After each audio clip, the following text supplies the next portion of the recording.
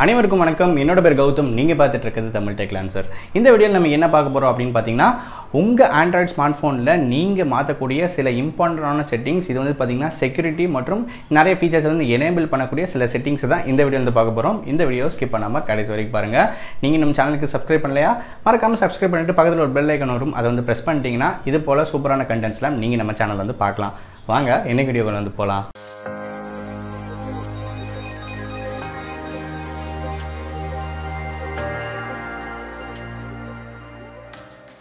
ஆண்ட்ராய்டில் வந்து பார்த்தீங்கன்னா எக்கச்சக்க செட்டிங்ஸ் வந்து கொட்டி கிடக்குன்னு சொல்லலாம். நம்ம நிறைய செட்டிங்ஸ் வந்து யூஸே வந்து பண்ணியிருக்க மாட்டோம். அப்படிப்பட்ட சில செட்டிங்ஸ் தான் இந்த வீடியோ வந்து பார்க்க போகிறோம். சில பேருக்கு இந்த செட்டிங்ஸ் பற்றி தெரிஞ்சிருக்கலாம், தெரியாதவங்களுக்கு இந்த ஒரு வீடியோ வந்து ரொம்பவே யூஸ்ஃபுல்லாக இருக்கும். அதனால் இந்த வீடியோ முடிஞ்ச வரையும் எல்லாருக்கூடையும் வந்து ஷேர் பண்ணுங்கள். ஸோ என்னென்ன மாதிரி செட்டிங்ஸ் அப்படின்றத பார்க்கலாம்.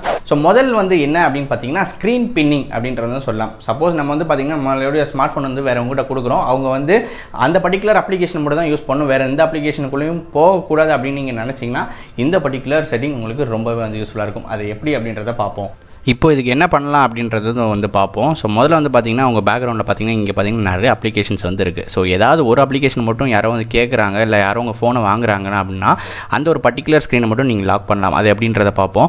உங்களுடைய செட்டிங்ஸ்குள்ளே போய்டுங்க. செட்டிங்ஸ்குள்ளே பண்ணிங்கன்னா செக்யூரிட்டி அண்ட் லாக் ஸ்க்ரீன் அப்படின்னு ஆப்ஷன் இருக்கும். அப்படி இல்லைனா செக்யூரிட்டி அதர் செக்யூரிட்டிஸ்னு கூட உள்ள வந்து ஒரு ஆப்ஷன் கொடுத்துருப்பாங்க. இல்லை டேரெக்டாக ஸ்க்ரீன் பின்னிங் அப்படின்னு சொல்லிட்டு ஒரு ஆப்ஷன் கொடுத்துருப்பாங்க.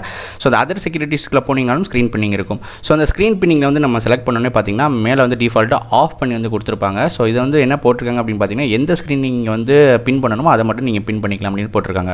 ஸோ இப்போ நம்ம எனேபிள் பண்ணிட்டோம். எனேபிள் பண்ணதுக்கப்புறம் பார்த்தீங்கன்னா இந்த பர்டிகுலர் ஒரு ஸ்க்ரீனை மட்டும் நான் வந்து பின் பண்ணி வைக்கிறேன். ஸோ இங்கே பார்த்தீங்கன்னா சொல்லியும் இந்த ஸ்க்ரீன் வந்து பின் ஆயிருக்கு அப்படின்னு சொல்லுது. இது எப்படி அன்லாக் பண்ணணும் அப்படின்றது சொல்லியிருக்கு.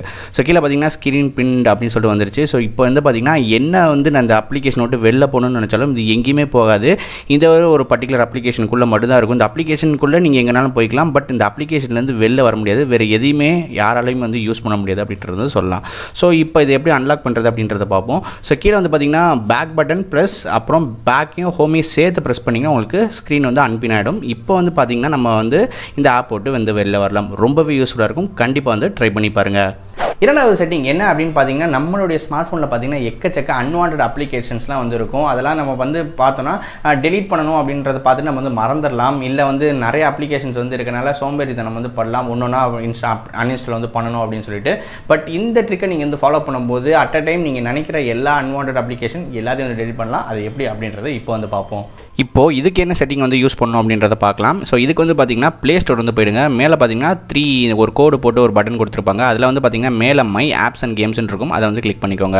ஸோ மேலே பார்த்தீங்கன்னா உங்களுக்கு அப்டேட்ஸ் இன்ஸ்டால்டு அப்புறம் அந்த மாதிரி ஒன்று கொடுத்துருப்பாங்க. அதில் இன்ஸ்டால் அப்படின்றத செலக்ட் பண்ணுங்க. அதில் மேலே பார்த்தீங்கன்னா ஸ்டோரேஜ் அப்படின்னு ஒரு ஆப்ஷன் வரும்.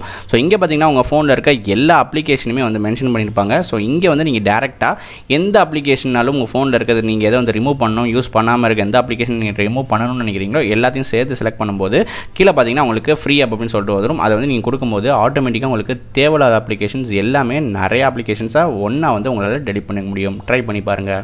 மூன்றாவது முக்கியமான செட்டிங் என்ன அப்படின்னு பார்த்தீங்கன்னா, நம்ம வந்து பார்த்தீங்கன்னா நிறையா அப்ளிகேஷன்ஸ் வந்து out side Google play ஸ்டோர்லேருந்து download பண்ணுவோம்.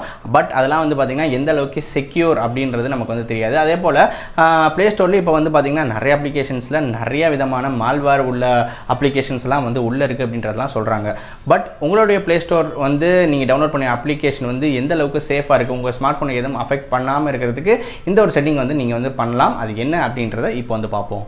இந்த செட்டிங் எப்படி எனேபிள் பண்ணலாம் அப்படின்றத பார்ப்போம். ஸோ செட்டிங்ஸ் வந்து போங்க. ஸோ இது எப்படி வந்து ஆல்ரெடி எனேபிளாக இருக்கா எப்படின்றத நம்ம முன்னாடி செக் பண்ணிக்கணும். ஸோ உங்கள் செட்டிங்ஸ் வந்து பார்த்தீங்கன்னா செக்யூரிட்டிக்குள்ளே போயிடுங்க. செக்யூரிட்டிக்குள்ளே வந்து போனீங்கன்னா உங்களுக்கு கூகுள் ப்ளே ப்ரொடெக்ட் அப்படின்றது உங்களுக்கு ஆல்ரெடி காட்டும். அங்கே பார்த்தீங்கன்னா ஆல்ரெடி இங்கே வந்து எனேபிளாக இருக்குது. சப்போஸ் உங்களுக்கு எனேபிள் ஆகலை அப்படின்னா என்ன பண்ணணும் அப்படின்றத பார்க்கலாம். உங்கள் ப்ளே ஸ்டோர் வந்து போயிட்டு மேலே அதே மாதிரி அந்த 3 லைன்ஸ் உள்ள பட்டன் ப்ரெஸ் பண்ணிக்கோங்க. இங்கே பார்த்தீங்கன்னா உங்களுக்கு கூகுள் ப்ளே ப்ரொடெக்ட் அப்படின்னு சொல்லிட்டு இங்கேயே வந்து கொடுத்துருப்பாங்க.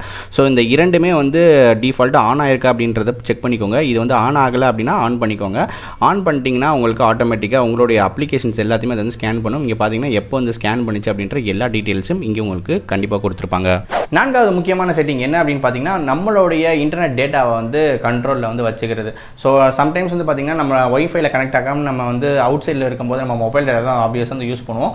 அப்படி வந்து அந்த நேரத்தில் வந்து பார்த்தீங்கன்னா சம் அப்ளிகேஷன்ஸ் வந்து பார்த்தீங்கன்னா உங்களுடைய பெர்மிஷன் எல்லாமே அந்த டேட்டாஸ், அதாவது உங்களோட மொபைல் டேட்டா வந்து கன்சியூம் பண்ண ஆரம்பிச்சிடும், அப்டேட் ஆகும், இல்லை வேறு ஏதாவது பேக்ரவுண்ட் வந்து ரன் ஆரம்பிச்சிடும். இதனால் வந்து பார்த்திங்கன்னா உங்களோட லிமிட்டட் மொபைல் நெட்வொர்க் வந்து முடிஞ்சு போகிறதுக்கு வாய்ப்புகள் இருக்குது. ஸோ இதை வந்து நம்ம எப்படி வந்து கட்டுப்படுத்தலாம் அப்படின்ற செட்டிங்ஸ் வந்து இப்போ வந்து பாருங்கள். இப்போது இந்த செட்டிங்கை எப்படி வந்து எனேபிள் பண்ணலாம் அப்படின்றத பார்ப்போம். ஸோ இதுக்கு வந்து பார்த்திங்கன்னா மறுபடியும் செட்டிங்ஸ்குள்ளே போயிருங்க. செட்டிங்ஸ்குள்ளே போனீங்கன்னா ஆப்ஸ் அண்ட் நோட்டிஃபிகேஷன் இருக்கும், இல்லை வெறும் ஆப்ஸ் இருக்கும். இந்த ஆப்ஸ் வந்து கிளிக் பண்ணிங்கன்னா உங்கள் ஸ்மார்ட் ஃபோனில் இருக்க எல்லா ஆப்ஸையும் வந்து லிஸ்ட் அவுட் பண்ணும்.